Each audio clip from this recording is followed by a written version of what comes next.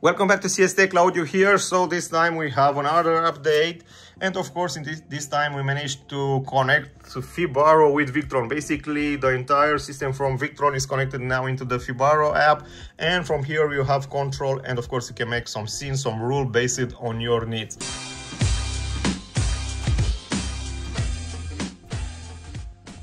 In my case, as you can see over here, my entire home is connected into Fibaro, so I have full access to all devices. I can turn on and turn off different devices based on some scenario that I made. For example, let's select System PV. As you can see over here, the state of charge of my Victron into the Fibaro app, it's where is it? 88%. Also on JX display, 88%. So this one, it's in real time. I can hit a refresh over here, so the system will refresh automatically. Basically, it's set automatically to refresh each 3 seconds. What do we want to manage with this setup? Let me explain. First of all, we have the situation when you are in the middle of the night, you have a high consumption because your car is charging, your heat pump is on, and of course the battery is not fully charged and the grid is down. So once the grid is down, the entire system will drain energy from the battery, and it's possible because you have a small battery in few minutes, in few hours to be completely offline. So in our case, we create a rule that integrate with Fibaro and Victron, and basically once the grid is down and once the SOC state of charge of the battery is below a certain percent, we want to turn off some loads. So in my case, I set up AC and this lamp to be turned off once the battery is below 93% and the grid is down. So we write everything in Lua code, sorry, hiding you some code, but has some special data because the system communicates with WhatsApp. As you can see over here, when the grid is down and the battery is below 93%, I want these two devices to be turned off. And of course, this one happened in real time because let's make a real life test.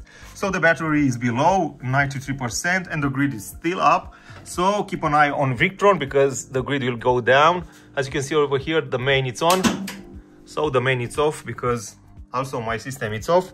So in a few moments, I will receive a notification on WhatsApp and also a push notification that tell me that the grid is down. So Victron send information to our Fibaro. As you can see over here, the grid is missing, the battery is 88%. So this AC and this light will be turned off in few seconds because we have a 5-second delay. We don't want to turn it off this fast. Of course, in our rule, you can select the delay. As you can see over here, these devices was turned off, and of course, let's silence this alarm. Our grid is missing. You still see here the grid because I have a smart meter that is connected and powered by another source. So basically this switch from here is just for interior. So we don't have any grid. As you can see, the main is off. The devices are off. Now, once the grid come back, let's wait a few seconds. Wait for Victron to synchronize. Yeah, Victron make a test. As you can see, the lights stay on all the time. So once the mains will be off, will be on. Let's wait a few seconds. Yes, the main is on. I will receive a push notification also and WhatsApp notification. And after that, after a few seconds, the system will turn on the AC. As you can see, the AC was turned on, and of course I have a push notification that tell me that the grid is connected. And as you can see over here, the grid is here and the mains is on. So this is the way we communicate with Victron and Fibaro, and of course we make this possible because we have a very good code writer here at CSTech. So this is our solution that you can integrate everything in your solar system, and of course in this way you can still have battery for entire night, even the grid is down, and even you have some devices that will be turned on. So our code, our system will disconnect everything that has high consumption and preserve the battery for backup emergency only. So this was my video for tonight. Sorry for my English, I'm not a native English speaker. I try my best to explain you this technical stuff in English.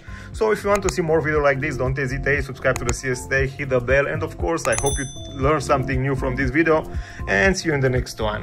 Bye.